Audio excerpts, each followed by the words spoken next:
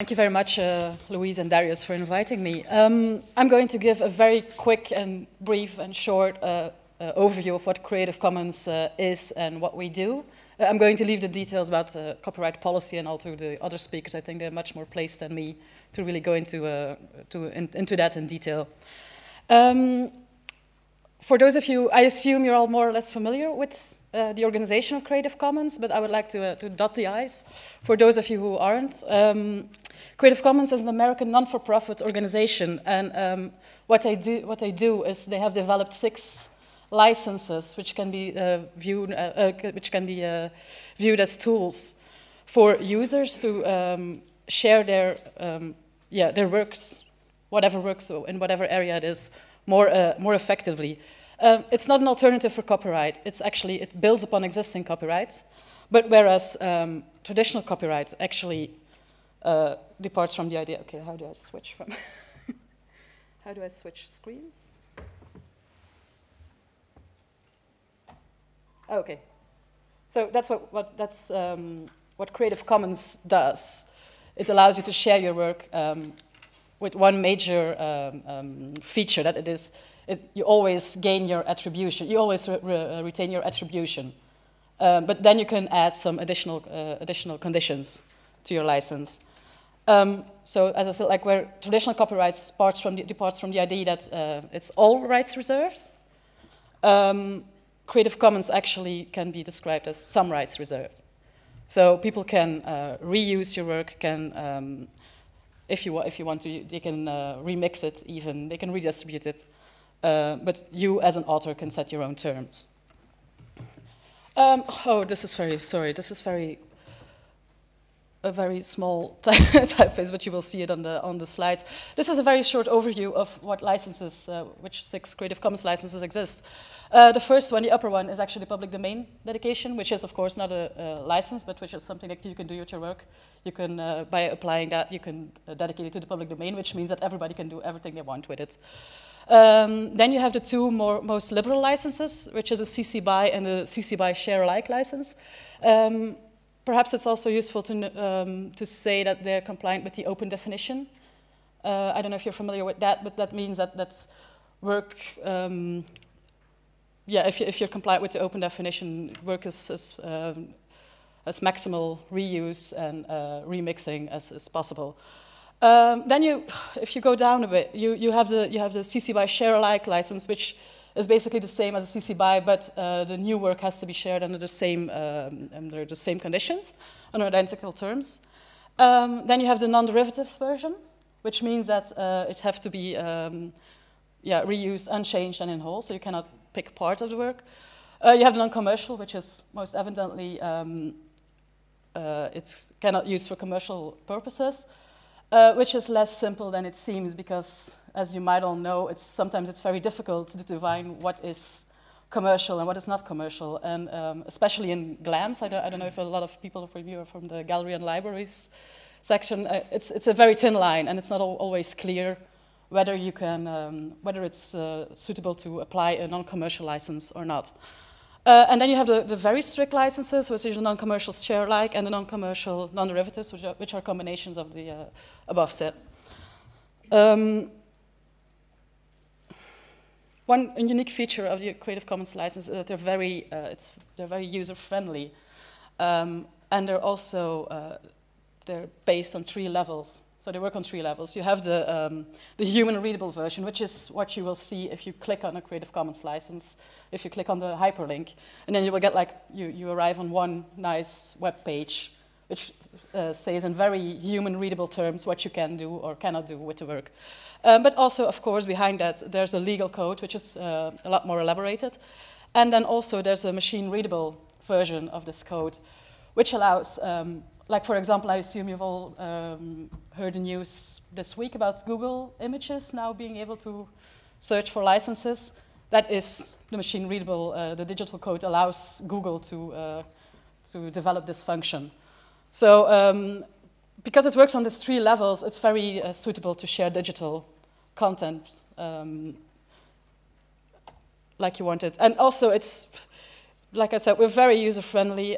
It's basically, if you want to apply a Creative Commons license, on the condition, of course, that you're the copyright holder. You cannot, obviously, not place a Creative Commons license if you don't own the copyright. You just go to this page. You say, can it be shared? Should others share the like? Can it be used for commercial purposes? And then you just it generates the license automatically. It also allows you to add metadata, which can also be seen then if it's clicked through. So like the URLs or the license marks. And then you can just paste the logo and if you want to the code on your website, on your work. That's basically what Creative Commons licenses are. We are actually active on so many. It's used by users in so many different areas. We will hear Christina and Alec later on. They're going to talk about open educational resources, where Creative Commons licenses are very often used. Christina is going to talk about photography, for example, on Flickr, which is the photo website. A lot of people use Creative Commons licenses to share their photos. Other artists. It can also be used for archives and databases. Creative Commons licenses are also promoted by open access to research advocates. I believe, if I'm not mistaken, that publishers like PLOS, the Public Library of Science, actually publish everything under a Creative Commons CC BY license. Of course, in GLAMs, to give some example, I think the Rijksmuseum in Amsterdam, for example, have released a lot of their pictures under a Creative Commons license. Musicians, I think the most famous example is Nine Inch Nails, I think, have released an album under a Creative Commons license. This is all just to show. By the way, these icons are from the Noun project, which is a very cool project, which I suggest you check out. They're also under a Creative Commons license available. We are structured, and that's perhaps the biggest strength of the Creative Commons network, is actually that it's based on such a large number of volunteers like Darius and Louisa, and we have over 100 teams all over the world. They're called affiliates. Most of the time the teams exist of some legal people who are really very, very familiar with helping to build the license, help to tweak the license, help to, they don't really give legal advice because we don't do that, but they can offer some guidance about the use of the license to the users. And in most teams there's a public lead, which is basically the people that promote the license and spread the word about Creative Commons. So I've listed there what we do and some features of the teams, because we have teams like Louise and Darius who have been active for almost 10 years from the start of Creative Commons. But right now we are also working with teams that are really very young people, like students who wants to start up new Creative Commons teams. There's some shift in the volunteering teams. Like the mature teams people are attracting new members. So that's actually my job. I'm the regional coordinator together with John Weitzman from Berlin. I'm the regional coordinator in Europe, and actually we try to guide the volunteers a bit and help them with the practicalities and help them with communications with headquarters. Because also, of course, Creative Commons it's an American organization. They're based in Mountain View in California. They're a team of 20 people, and they actually have created the licenses, but there's a lot of, it's very bottom up from the local volunteers.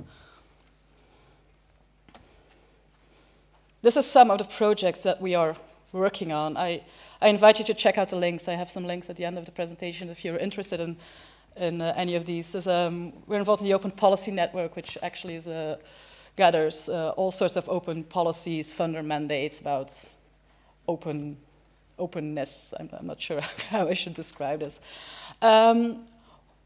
We also are starting up a CC Toolkits project, which you will hear of. Okay, which is basically going to be like a set of very user-friendly thematic kits with information about how to use Creative Commons licenses, and then it's going to be targeted to specific groups, to specific subjects. This is something that we heavily rely on our volunteers to. So this is not something this is not something that headquarters creates and then distributes. This is really something that our volunteers will participate in. Another example of what we do is we're partnered with the School of Open, which is courses about everything related to openness. It's together with a peer-to-peer university. They're all courses available on the web, so I invite you to check out the page, and if you're interested in it, you can follow a course. There's a big fundraising aspect to the Creative Commons organization too. This is this year's campaign, Team Open, because we rely heavily on funds. And then and this might be very relevant for Europe, is we have the European Open Education Policy Project, which is Alec, I think, is going to talk about a bit later on, so I'm not going to say much about that.